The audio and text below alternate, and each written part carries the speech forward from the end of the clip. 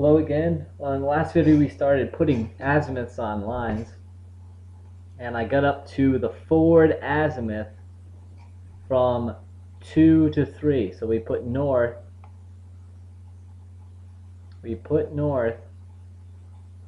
on 2. This is always good to do, so you don't get confused. I still do it. So put north here, and this is assumed north. So we got this azimuth here.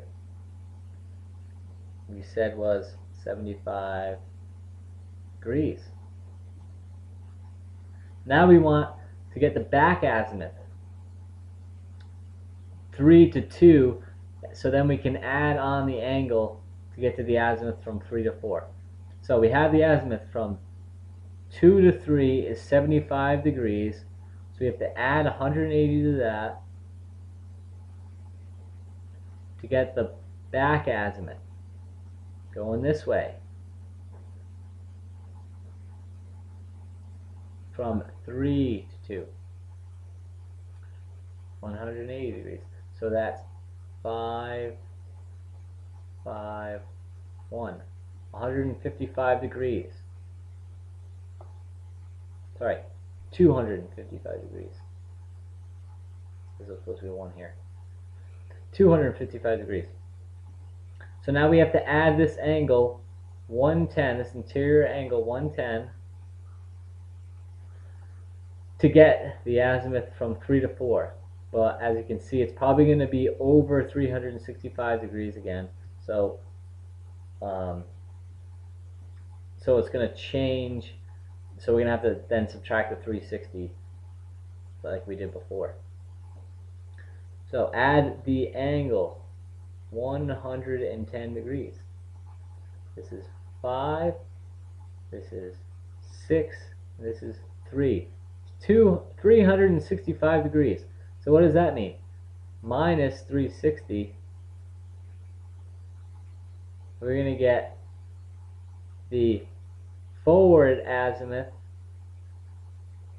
from 3 to 4 as 5 degrees, right? 5 degrees.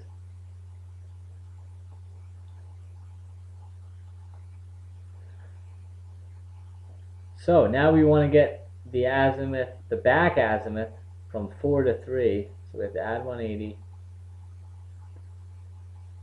So the back azimuth, 4 to 3, is equal to 185 degrees. So now we're going this way. That's the back azimuth. We said the forward azimuth of this line, because we're writing down the forward azimuth. We said the forward azimuth is equal to 5 degrees. 5 degrees. Okay, so the back azimuth,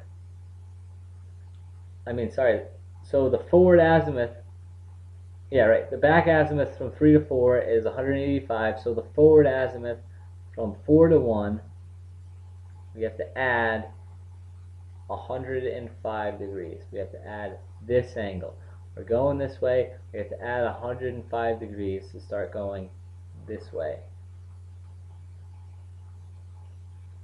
So it looks to me like we're not going to have to subtract 360 here. So the forward azimuth from 4 to 1 is equal to 0, 1, 9, 2. 290 degrees. This azimuth is equal to 290 degrees. Okay, so we have the azimuth on every side, but let's check. If we use this angle, this extra angle, we can check to see if we get this angle, right? To see if we get this azimuth. We should get, if we add 60 degrees from the back azimuth going this way, all right, so we have to compute that, we will get 170 degrees. So let's try that. So add 180. We're going to have to subtract 360 from this now. So 0, 9, this is 17, 1, 2, 3, 4. 470 minus 360, move down, minus 360, 0, 1, 1, 110 degrees. This is the azimuth going this way, this way, is 110 degrees. That's from back azimuth 1 to 4.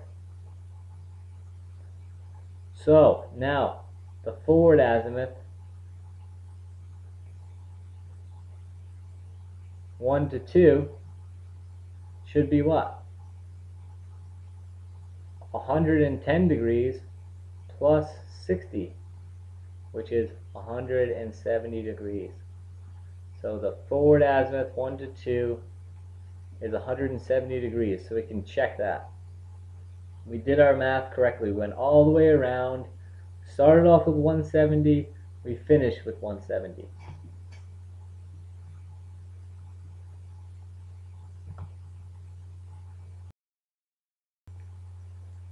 So now we know how that works. You can see that it does, you do a lot of adding and subtracting, so it's good to keep this kind of in order, and then you can go back through and check and see if you made a mistake. We didn't make any mistakes, but I'm keeping these angles fairly simple so I can do the math easier. But we need to do this computation. This is the start of turning our field measurements into coordinates. So once we get an azimuth on every side, then we can start making coordinate computations. So I'll go into that right now.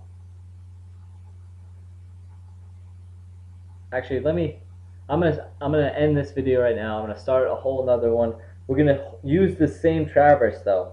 I'm gonna kind of clean this up, and I'm gonna put an azimuth, a forward azimuth on every side, and then we'll start turning these azimuths, and I'm gonna put distances on here. We're gonna turn those into coordinates.